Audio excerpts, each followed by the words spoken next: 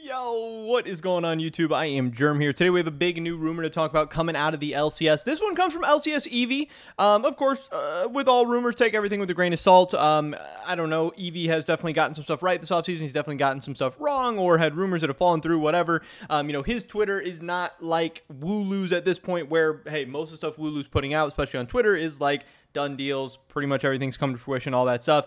Eevee still, early on in the career, like I said, take it with a grain of salt, but here's at least the info he has thrown out to us. He said, FlyQuest starting LCS AD carry for 2023 will likely be Prince. He played for Live Sandbox in the LCK. I am 90.01% sure of this, so even, Eevee himself is casting some doubt on this, also trying to protect his ass a little bit, which is good and bad. I mean, if you're in a position like him where you're trying to be a leaker, rumor guy, whatever, you got to put shit out. You got to be confident, and if you're not confident, then, I don't know. It's hard. You do walk a fine line, but it's just like, I know I kind of get on Travis, and people get on Travis a lot of times. He's like, oh, I'm just putting out like predictions or whatever. Like, this kind of has that energy, but whatever. I feel it. He doesn't want all the backlash. He says, I am not confirming this. However, multiple people have told me the same thing. And like, when you put out a tweet like this, you're kind of having your cake and eating it too. Cause like, hey, you're putting out some news, and if it happens, you're like, oh, it happens, and if it doesn't happen, you're like, oh, hey, guys, I was only 90.01, I said I was not confirming it. Like, I don't know. I don't really love the half-ass shit like this, but whatever. So we have to, operate under the premises of, hey, he could be wrong. He's not confirming this.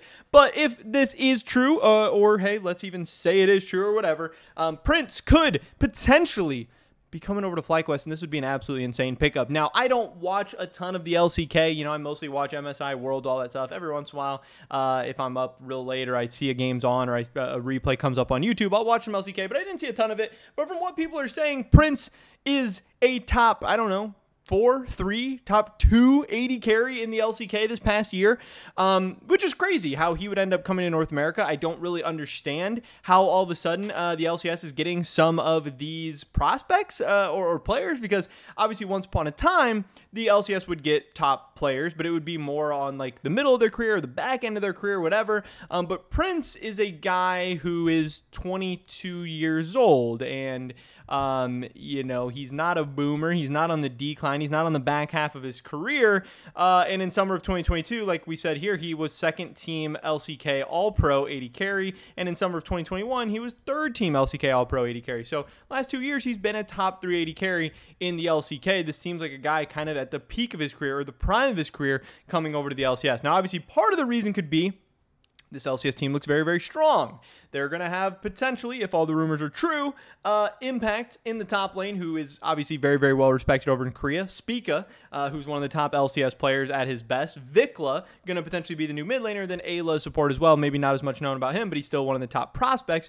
So they could have a very, very strong team. Now, again, is FlyQuest shelling out a bunch of money, or salary's not great in the LCK right now? I don't really get it, because this is a time where, in a lot of ways, the LCS is cutting back and downsizing and budget cutting and all that. So how is FlyQuest able to pull these strings? Again, we don't know if Prince is going to be the guy or whatever, but it's either going to be, Ruler, Prince, Docdam, one of these other Teddy, one of these other decently big-named LCK AD carries.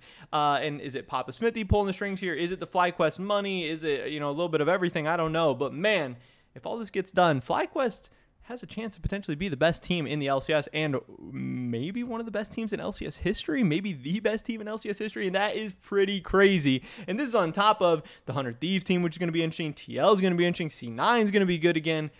I don't know. There is some LCS stonks to be looking out for after all, and I'm starting to get a little bit excited. But that's pretty much it for this video today, guys. Hopefully I catch you in the next one.